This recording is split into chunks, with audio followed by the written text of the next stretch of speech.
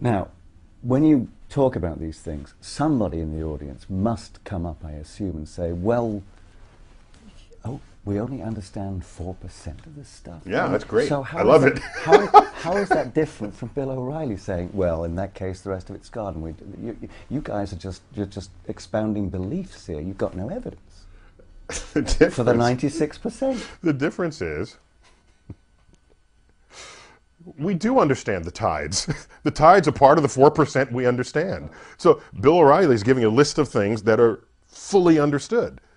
If he had given a list of things that are not understood, okay, that would be a different reaction. And it would be less susceptible to comedic mockery than saying, tides come in and out, you can't explain that. It's like, yes, we can. We've known that one for the last couple of 100 years. Give me a better example. So if he said, there's dark matter and there's dark energy forcing an expansion of the universe so fast that it's accelerating. You can't explain that. Right. We can't explain it. Okay. I don't think he knows enough physics to be able to tell us what it is we don't understand yet. That would have been a more interesting exchange with the atheist guy. I forgot his name, forgive me, but the guy who he was interviewing. Now, if he wants to use that as evidence for God, but then we just have to come back and say, well, doesn't mean if you don't understand something and the community of physicists don't understand it, that means God did it? Is that how you want to play this game? Because if it is, here's a list of the things in the past that the physicists at the time didn't understand. And a talk show you might have conducted 200 years ago would have said, the planets do retrograde? Can't understand that, must be a God. And we'd say, you know, you're right. And then 10 years later, we understand it, so what do you do?